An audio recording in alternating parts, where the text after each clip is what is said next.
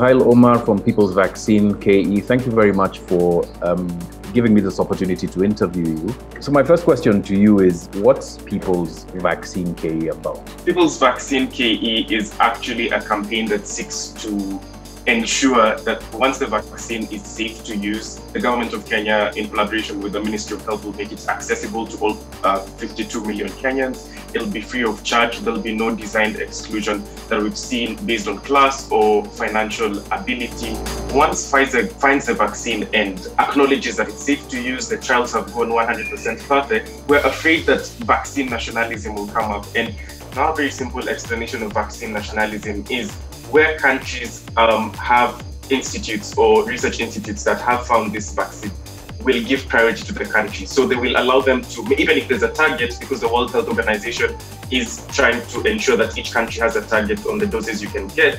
We are afraid that these countries will give bias to the countries of origin or where they're being hosted and allow them to ensure their populations are all vaccinated before it goes to the other countries. So for us, vaccine nationalism comes in many forms, because we are afraid there's no research-based company in Kenya that's working on the vaccine other than KEMRI, and KEMRI is working on the cues of all these other global organizations and the World Health Organization.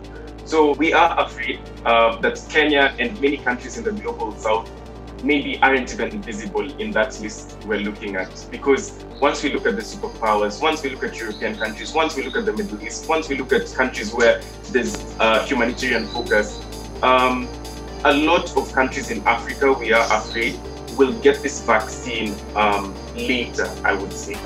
Many doctors in African countries have raised the issue that there's under-testing, there's under-reporting on the vaccine. There's virtually no free testing today in Kenya if we decide to start mapping out free testing centers.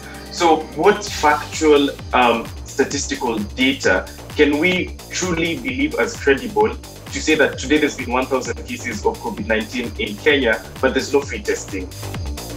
When you go to Mathare, and when we were asking them the questions, they would tell us, I've never gotten a vaccine before and I don't know what a vaccine is. But when you continue asking the questions or having the discussions, they'll be like, oh yeah, I do have this mark on my arm and I think I got a vaccine when I was young. So they know a vaccine as something for babies. So it needs a lot of discussion. It needs a lot of, we need to trust the government.